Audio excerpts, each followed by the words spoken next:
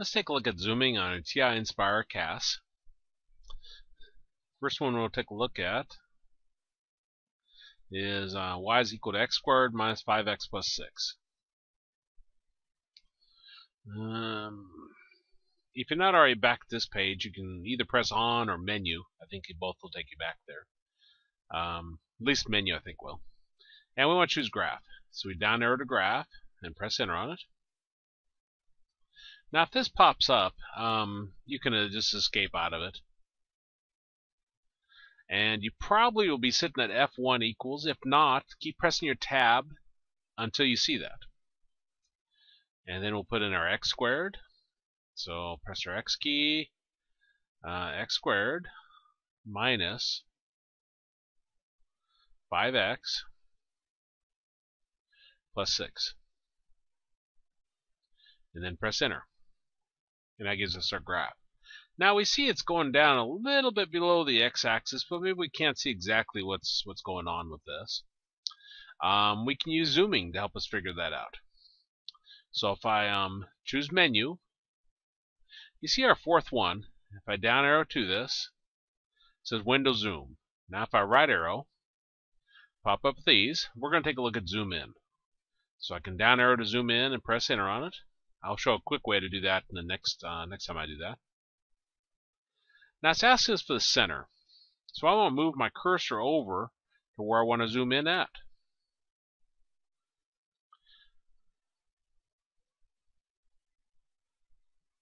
So I'll put it right here. Now this is going to be my new center. So when it zooms in, it'll zoom in based upon where it's at. So I press enter and see it zoomed in. Now each time you press enter, it'll zoom in by another factor. So press there, it zooms in, another one zooms in, another one zooms in, and so forth.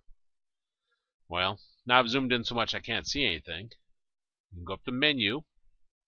Now before I down arrowed to the fourth one and then I right arrowed, you can simply press the numbers in front of it. See the 4 there? If you press the 4, that'll choose that.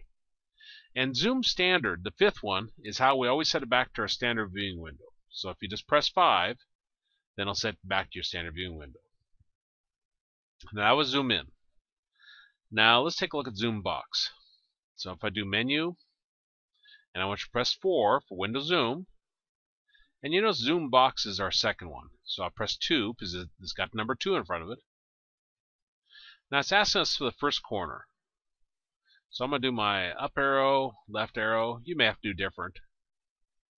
Depends upon where your cursor is on your screen. But put it right about right there. And then press enter one time. Now it'll ask us for the second corner. So if I do a down arrow, and I do a right arrow, it's kind of hard to see, I know, but it's drawing a little box around there, and a little dotted box. Now once I get it to my bottom right hand corner, when I press enter, it'll zoom in just what I drew a box around. So now if I press enter, it zooms just in on that part. Very nice feature. It gives you total control over what you're going to zoom in on. Now again, to set it back, you do menu, 4 for window zoom, and then 5 for zoom standard. That sets back to standard view window. Now let's take a look at our other one. Our other one is y is equal to x squared minus 400. Well, I'll press tab to get back to here, and then I'll press my up arrow to choose F1. And I'll press my delete over and over to kind of clean that out. There we go. Then I'm going to do x squared. So I'll do my x key, and then x squared minus 400. And press enter. Now notice it's not coming back, but it's not up here in the upper right hand corner. You don't see a little wheel going or anything. So that tells us something. Well, it tells us maybe that it isn't our viewing window. So if we choose zoom, if I press menu, press 4, next option we're going to take a look at is zoom out. So if we press 4 again, the numbers in front of zoom out, then it'll choose a zoom out feature. Now it's asking us for the center, and I'm going to move my center to the origin. Now I'm using my arrow keys here, but you could equally, this is a mouse, like a mouse controlled feature, though I don't have much luck with it with my clumsy fingers, but you could equally use that to move to the middle. Once you get there, you press enter, and it'll zoom in based upon that. Now I'm still in, or zoom out, I mean. I'm still in zoom out mode, so if I press enter one more time, it'll zoom out by another factor. Now once you get to that point, you could change zooming strategies if you want. Maybe I'm interested in the x-intercepts. So I could choose menu, choose 4 for window zoom, and choose 2 for zoom box. Now I could use my arrow keys to go over to it, but let me show you if you can control this, how it'd be. So like I'm moving this around, that's what you do with this little pad here. If I put it right here and I click once, then I come down here and click down here, then it'll zoom in based upon the box I just drew. So very nice feature. So if you can get used to this this interface, and works very well for zooming. Okay, now I'm going to press my menu. I'll choose 4 for window zoom, and I'm going to choose 5 for zoom standard. Set it back to my standard viewing window. Okay, the last method I'm going to show you for changing your view of the window. If you press menu, and we're going to do 4 for window zoom, you notice the first one says window settings. Well, if I press enter on that, then it says X-min, X-max, X-scale, Y-min, Y-max, Y-scale. You can set these yourself. So if I do my backspace, let me put in -40. And I do my down arrow, backspace, I'll put in a +40. Down arrow, backspace, I'll put in 10. Down arrow. And remember I said y is equal to x squared minus 400? That minus 400 at the end, when you got a number at the end, it shifts it up or down. So that negative 400 means it shifted down 400 units. So let me start this at negative 500.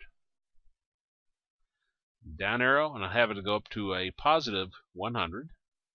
Down arrow, and I'll do a backspace and set that 100.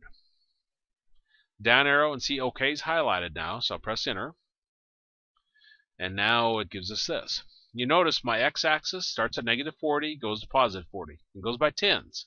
It's -40, -30, -20, -10, 0, 10, 20, 30, 40. My y-axis starts at -500, goes up to 100, and goes by hundreds. So -500, -400, -300, -200, -100, 0, 100. Very nice feature. Now, if you go into the settings again, if I press menu, choose 4, and then I'll press 1 for window settings. If I do a backspace, let me put 50 in here. And now down arrow to the OK, and press enter. It gives me an error. It says invalid values, minimum must be smaller than maximum. So it recognizes there's a problem there. So you do a backspace, and you can now then change this to a -40, and press enter, and it works fine then.